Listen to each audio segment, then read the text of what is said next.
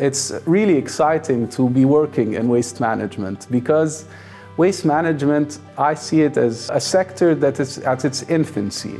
If you look at landfill rates all over the world, you're going to find that they reach up to 70%. And this is a clear indication that we're really at the start of a journey of the transition from a linear economy to a circular economy. Environ Adapt is a waste management technology company that was founded 10 years ago with an objective to digitize the full waste value chain in Egypt and developing countries. We have developed a waste management platform that integrates with multiple data sources, collecting data from SAP at plants, recycling plants, from in-fleet GPS or management tools. It also integrates with our mobile app that collects data from the on-ground operations through task and resource management. All this data is highly secured through our blockchain database. We focus on three pillars: economic, social, and environmental, because of the nature of waste management in Egypt, which involves working with the informal sector.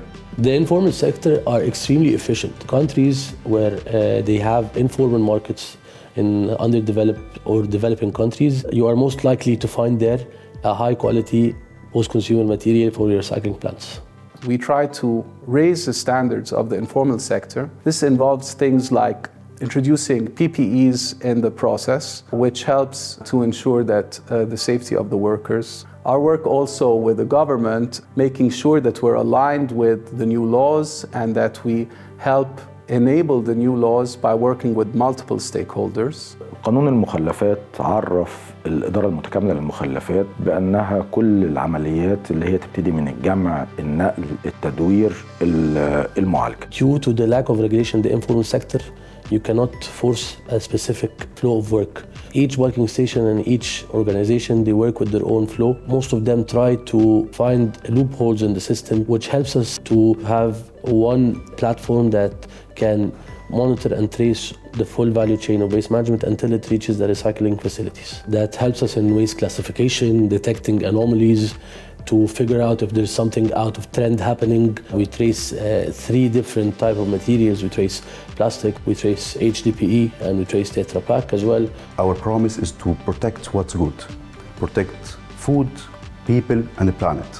That's why we took the lead in Egypt to empower the sustainability agenda by joining forces with Uniboard Paper Mill to invest in the first recycling line of carton packages in Egypt. This investment is bring facility to recycle 8,000 tons per year of carton package with a total investment of 2.5 million euros. And of course, Environ as the main project manager to digitalize and go for digital transformation for the pilot to bring more data. We're working closely with them on a pilot project to test how this material can be collected and to gather enough data about how it's collected, providing the dashboards and providing the insights for our clients to be able to document the process and also to track where the material is being collected from and having insights on how much waste they're diverting from coastal areas, for example,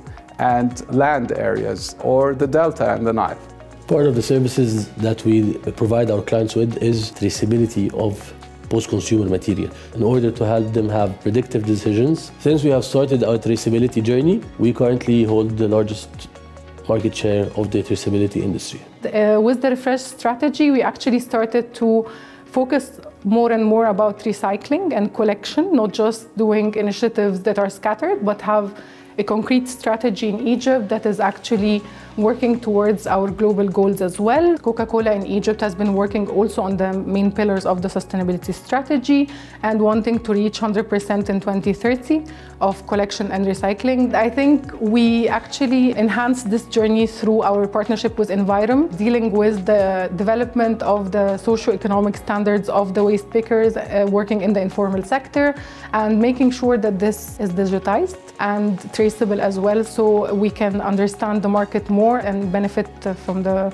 work that is being done with our partners as well. One of our partners was Hipka, that we've done a lot with in Hurghada and the Red Sea as well. I started in the diving business. That led to this love to the conservation and the protection of the Red Sea. The growth of tourism, we call it excessive development. on the coastline of the Red Sea led to big amounts of waste that went into the sea, which is very harmful to marine life. This moment came the idea for HEPCA to go into solid waste management. We started a small pilot of collecting organic waste separately from solid. The problem of plastic is how you actually handle plastic and how you recycle plastic. We also provide them with economic incentives so that they can cooperate and adopt our system. We have also citizens and residents that we need to involve. We need to raise consumer awareness. We need to involve the residents in the process of waste management. Our launch of Dawar app in 2018 was an example of that, where we allowed residents to take photos of street waste and make sure that the waste is collected and involve the residents in the waste management process. So what we do at Environ is about connecting these stakeholders and involving them in the solution. So we're really excited about this next project and about future projects.